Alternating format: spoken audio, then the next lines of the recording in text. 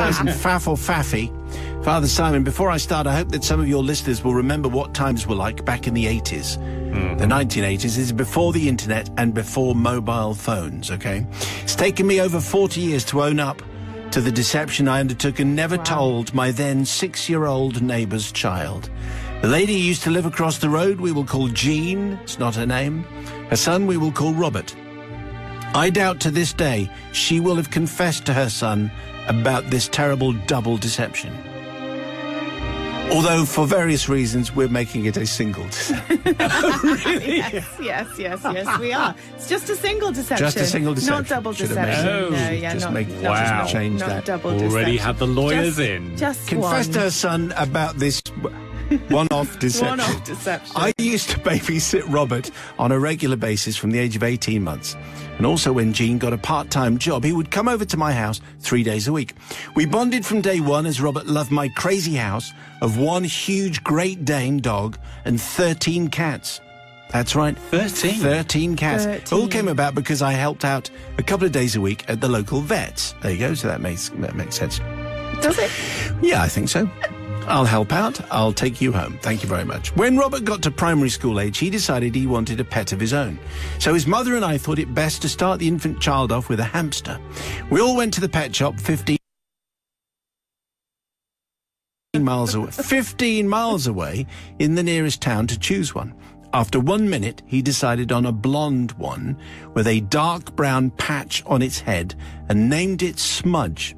Robert adored Smudge and kept him very well, cleaning his cage, was in his bedroom, feeding him all the time, letting him run loose, and often on a sunny day, Smudge would be taken into the garden in his cage because of my many cats.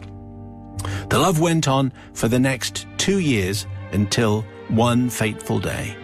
A loud knock on my door at 9:30 and a hysterical Jean made me rush to let her in, fearing for Robert. But red-eyed with tears, Jean was shaking and she handed me a very limp Smudge. Unfortunately, the hamster had passed on, as hamsters do. I tried to resuscitate him, despite my attempts at mouth-to-mouth. Dear. Wow. Oh, Can you no. actually even do that? No, I'm going to say no. I mean, I'm not a vet. Anyway, he had... No?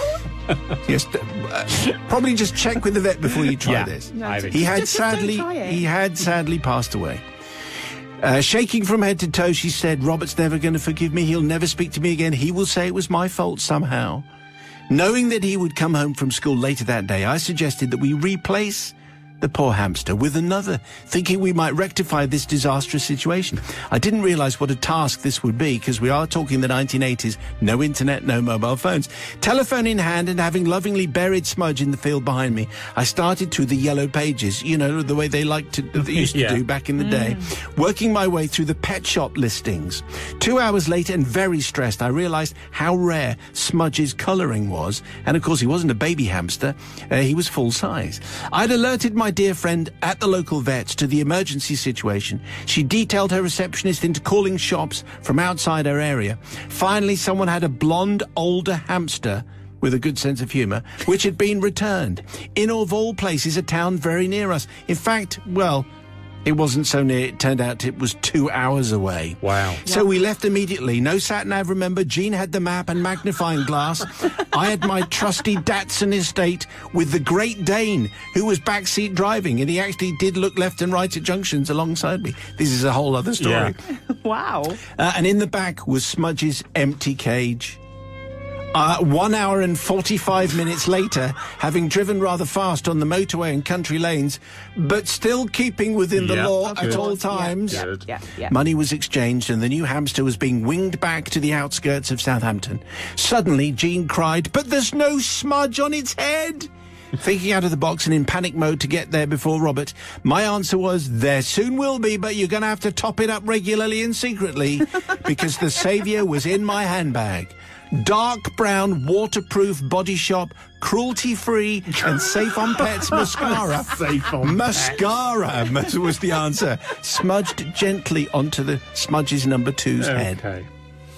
Robert arrived at home just as we pulled into the drive. I lied, saying Smudge had gone for his checkup. when asked why Smudge was in my car. Smudge too lived on for another 3 years.